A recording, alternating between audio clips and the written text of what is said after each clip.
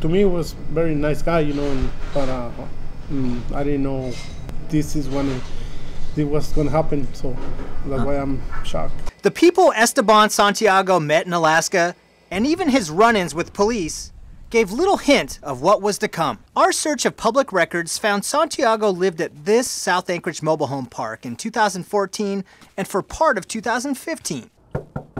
A different family has lived there for the past year, but directed us to the landlord, who owns the mobile home and remembers Santiago as a polite, friendly guy excited about life in the military. I met him like 2.5 years ago. Victor Hurtado is also a local restaurant owner. He told me he was from Puerto Rico, and him and his brother lived there for like maybe, well, his brother, he only stayed there like 1 month, and then he went back to Puerto Rico, and the other guy stayed another 4 months, and then he moved out because he's going to go to military. Hurtado was visited today by the FBI, who showed him a picture of the alleged shooter. It was indeed the same man, Hurtado told Channel 2. I'm like scared, not scared, but I'm like big shock, like I didn't know he was going to do something like this. While an Esteban Santiago was the subject of an eviction case in 2015 at another address in Anchorage, Hurtado said Santiago was a reliable tenant to him. In late 2015, Santiago listed his employer on court records as Signal 88 Security. He wrote in court paperwork that he worked at 188 West Northern Lights, an upscale midtown office building. When we called Signal 88's number in Alaska, a man answered the phone but refused to talk. We're currently under the advisement of the federal authorities, and we've currently got no comment, sir. And with that, he hung up the phone. James Foster says Esteban Santiago had already been working there for months when he was hired as a security patrolman in 2015. Patrolling different businesses, you go to one business, go around a little bit, make a quick report, and for any damage, vandalism, drunks. A job Foster liked, and Santiago was a colleague he trusted. He and I would just chill after work, and if I needed help on a security job or a security gig, like there's vagrants that won't leave, that are causing trouble, I'd call him a lot of the times and say, hey, can you come back me up? We don't know exactly how long Santiago patrolled Anchorage streets and businesses, but he listed Signal 88 as his employer on court paperwork dated October 2015. Signal 88 isn't answering any of our questions. We're currently under the advisement of the federal authorities, and we've currently got no comment, sir. That response was recorded on Friday, the day of the Fort Lauderdale shooting.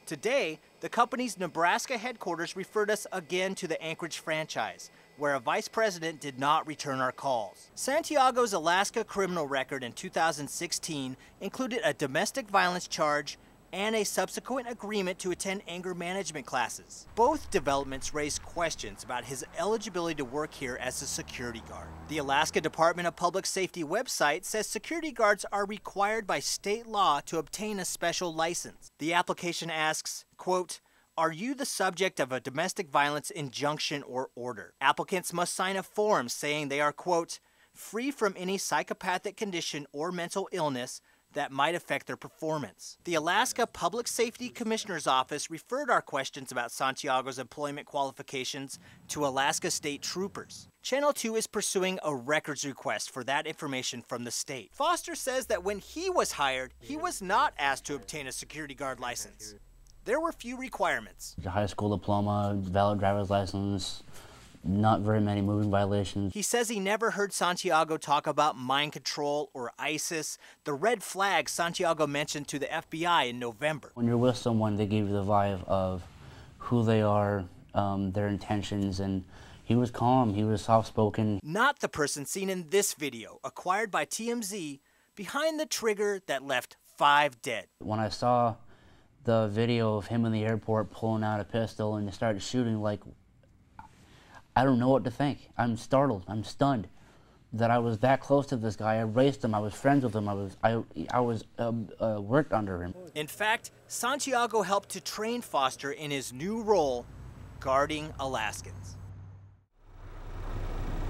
26-year-old Esteban Santiago lived in Anchorage for at least 2 years prior to the airport killings. But it wasn't until after he was charged by the city with domestic violence and property damage that he applied for and was given a state of Alaska security guard license. Santiago still held an active license even after he visited the FBI building downtown, talking of mind control and ISIS, and authorities seized his handgun. APD transported him to a mental health facility where he was admitted. We now know that Santiago lost his security guard job with Signal 88 a week later, according to this employee separation form dated November 15th. The local Signal 88 owner wrote Santiago was let go due to his, quote, current documented mental illness affecting his judgment and reason.